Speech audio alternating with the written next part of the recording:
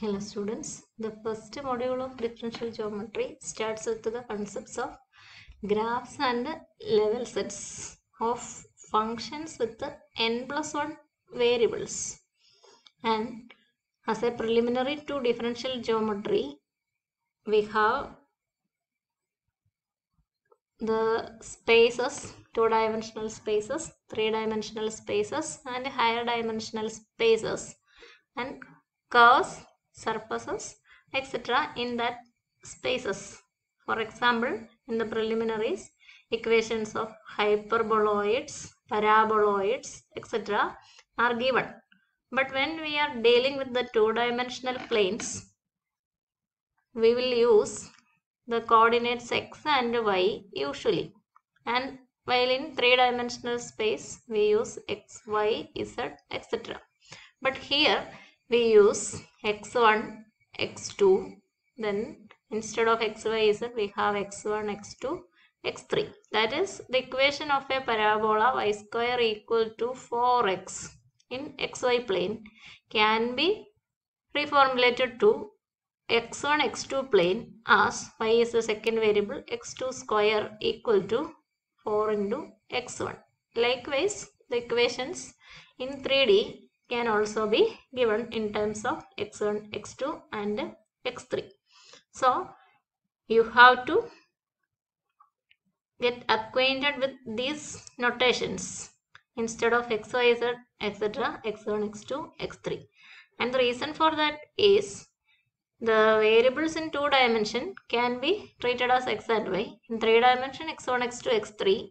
For higher dimensions, we cannot move from here x, y, z, then no letter is possible. So, for representation of more variables, we use, and we can indicate the number of variables too.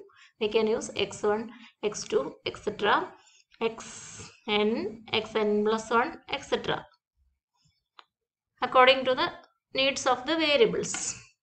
And the first thing that you have to keep in mind when you are thinking about differential geometry, and also according to the text of Thorpe that is given as the textbook of your differential geometry syllabus. The first thing is that the indication of the number n connected with the differential geometry. Usually we write copy of product space or copies of R, indicate R2, R3, etc. and the general is written as Rn, and here we read n equal to 2, n equal to 3, etc. This was the conventional notation. But when we are discussing about the topics of differential geometry, we use n in a different meaning. n equal to 0, we consider R1, Rn plus 1 ആണ് നമ്മളുടെ കൺസിഡറേഷനിൽ ഉള്ളത്. When n equal to 1, we have to consider Rn plus 1, R2. n equal to 4, n equal to 2, we get R3. Otherwise, for R3, n was 3. This is a difference of notation, and keep in mind that it will be different for different textbooks. If we take another textbook, the notation will not be the same. But here you understand that n equal to 0 means we are dealing with the R1, points in R1. n equal to 1, we are dealing with the Rn plus 1, R2. n equal to 2, Rn plus 1 is R3. And in all of our discussions, we start with the functions. And functions are real valued functions, means the result is a real value or codomain is the real line. And we start with the subsets of Rn plus 1, subsets of Rn plus 1, and to indicate that subset of respective Rn plus 1, we write U. U can be subset of R1, R2, R3, etc. And in general, we write U is a subset of Rn plus 1. U is a subset of Rn plus 1. U can be Rn plus 1 also, or any subset of Rn plus 1. R2 anangi U is a subset of R2, R3 anangi U is a subset of R3. അത് ഓരോ case അനുസരിച്ച് ചിലപ്പോൾ full space ആയി എന്നും ആയില്ല എന്നും ഒക്കെ വരാം. And we have functions. U is a subset of Rn plus 1. So there are n plus 1 variables like this. And the n plus 1 variables are denoted by x1, x2, etc. xn plus 1. So the function applied to a point of U is a subset of Rn plus 1, will be like this: x1, x2, etc. xn plus 1. And the result f from U to R. And this is a real number. There are n plus 1 variables and the result will be a real number like function nature അനുസരിച്ച് മാറും, like x1 square plus x2 square, x1 real number, x2 real number, etc. സ്ക്വയേഴ്സിന്റെ some. ഇത്രയും variables ഒക്കെ ഉണ്ടെങ്കിലും സ്ക്വയേഴ്സിന്റെ some എടുക്കുമ്പോൾ ഒരു real number ആവും. അത് അങ്ങനെ തന്നെ വേണമെന്നൊന്നുമില്ല. അത് വേണമെങ്കിൽ എഫിന്റെ നേച്ചർ അനുസരിച്ച് അപ്ലൈ ചെയ്യുന്ന x1 into x2 into etcetera into xn plus 1 എന്നാകാം. ഇനി അവിടെ തീരണമെന്നില്ല. പ്ലസ് x1 സ്ക്വയർ x5 എന്നൊക്കെ വേണമെങ്കിലും ആകാം. എനി കോമ്പിനേഷൻ ഓഫ് x1 പ്രോഡക്റ്റോ സമ്മോ സ്ക്വയേഴ്സോ എക്സ്പോണൻഷ്യൽസോ ഒക്കെ ആകാം. Anyway, it contains x1, x2, etc. xn plus 1 and the result will be a real number. That will be the nature of the function. And the result is the real number. Corresponding to the real number obtained as value of the function f, we can define first level set. ആദ്യം നമ്മൾ define ചെയ്യാൻ പോകുന്നത്, ഈ കാര്യങ്ങളൊക്കെ മനസ്സിൽ വെച്ചുകൊണ്ട് ആദ്യം define ചെയ്യാൻ പോകുന്നത് level set of A function. ഒരു ഫംഗ്ഷന്റെ ലെവൽ സെറ്റ് എന്താണ് എന്നാണ് ഡിഫൈൻ ചെയ്യുന്നത്. Level indicates A height. There is A term height 2 in this discussion. And f from u to r, u is a subset of Rn plus 1. Rn plus 1 പോയിന്റ്സിന് value, n plus 1 coordinates ഉള്ള പോയിന്റ്സിന് value, real value assign ചെയ്യുന്ന function ആണ്. And from here we take A point C. ഈ ആറിൽ നിന്നാണ് point എടുക്കുക. And we define F inverse of C.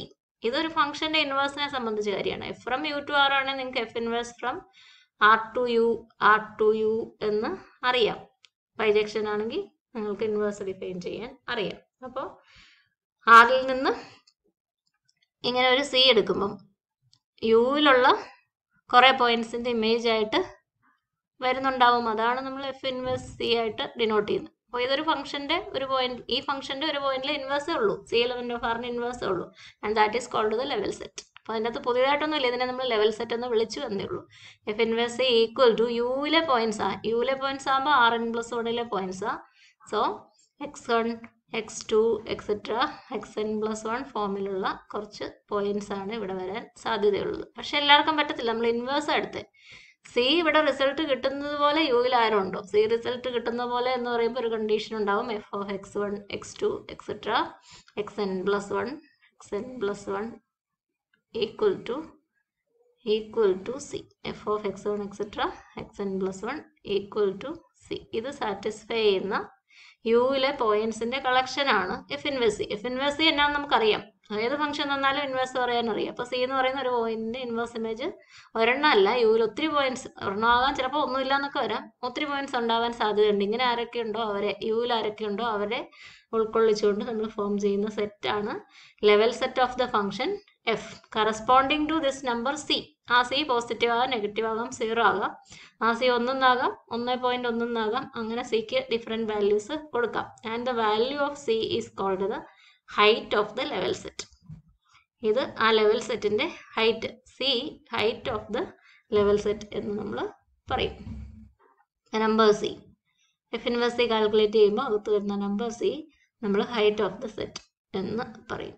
And the level set can be described as the using the equation. ഈ equation ആണ് level സെറ്റിനെ തീരുമാനിക്കുന്നത്. So level set can be described as the, ഇനി set notation ഒന്നും കൊടുക്കണമെന്നില്ല, can be described as the set F of x1, x2, etcetera xn plus 1 equal to c.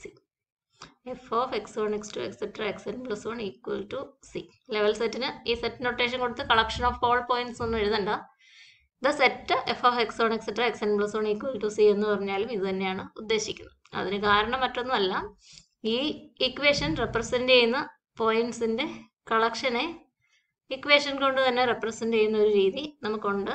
For example, suppose that you have F of X one X two equal to F of X one X two equal to X one square plus X to square.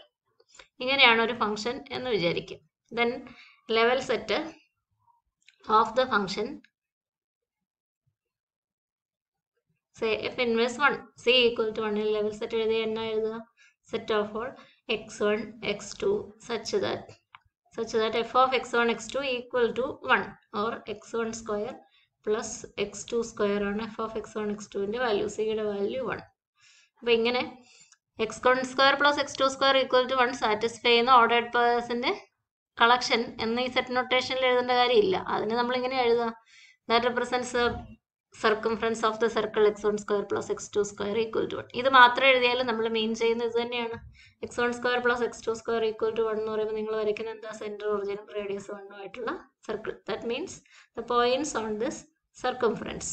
അതാണ് F inverse 1 കൊണ്ട് ഉദ്ദേശിക്കുന്നത്. So it can be described as the set F of set of all എന്ന് എഴുതണ്ട, അതതിൻ്റെ understood ആണ്. ഈ equation പറയുമ്പോൾ x1 square plus x2 square equal to 1 എന്നുള്ള equation പറയുമ്പോൾ നമ്മൾ ഉദ്ദേശിക്കുന്നത് set of all x1 x2 satisfying this condition. The condition it self can be denoted as the set. Set notation ഇല്ലാതെ x1 square plus x2 square equal to 1 എന്ന് പറയുന്നത് satisfy ചെയ്യുന്ന പോയിന്റ്സിൻ്റെ collection എന്ന് കൺവെൻഷനലായിട്ട് നമുക്കൊരു നൊട്ടേഷൻ മീനിങ് ഉണ്ട്. So it can be described, f inverse can be described as the set f of x1 etc xn plus 1 equal to c. These are all about level sets. And next we come to the graph of a function.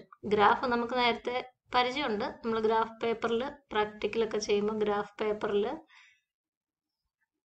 കുനുകുനാന്ന് വരകളൊക്കെ ഇട്ട് graph paper നമുക്കുണ്ടായിരുന്നു. ആ ഗ്രാഫാണ് നമ്മുടെ മനസ്സിൽ വരിക. Graph 2 ഡയമെൻഷനിലാണ്, ordered പേഴ്സിൻ്റെ കളക്ഷനായിട്ടും 3 ഡയമെൻഷനിൽ നമുക്ക് വരയ്ക്കാനൊന്നും പറ്റത്തില്ല. അങ്ങനെയൊക്കെ graphical representations നമുക്കറിയാം. Then what do you mean by the graph of F of X equal to X square? ഇതിൻ്റെ ഗ്രാഫ് വരയ്ക്കുമ്പോൾ നമ്മൾ എന്തായിരുന്നു ചെയ്തുകൊണ്ടിരുന്നത്?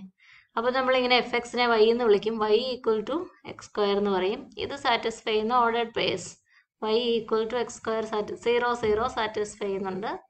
y equal to X square, X 1 ആകുമ്പം y 1, എക്സ് 1 ആകുമ്പോൾ y 1, എക്സ് -1 ആകുമ്പോൾ -1ൻ്റെ സ്ക്വയർ y 1 തന്നെ.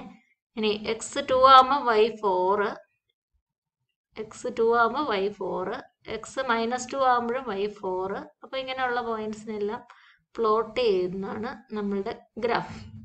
Graph of the function to define the graph of the function f of x equal to x square, we have introduced the new variable y. അപ്പോൾ ഈ graph define ചെയ്യുന്നത് പോലെ തന്നെയാണ് നമ്മുടെ കൂടുതൽ variables ഉള്ള ഫംഗ്ഷൻ്റെയും ഗ്രാഫ് ഡിഫൈൻ ചെയ്യാൻ പോകുന്നത്. ഈ കേസിൽ ഗ്രാഫ് എഫ് എന്ന് പറയുന്നത് എന്താ? ഇത് 0 0 എക്സ് വൈ, ഇത് X equal to 1 Y equal to 1, ഇത് X equal to 2 Y equal to 4.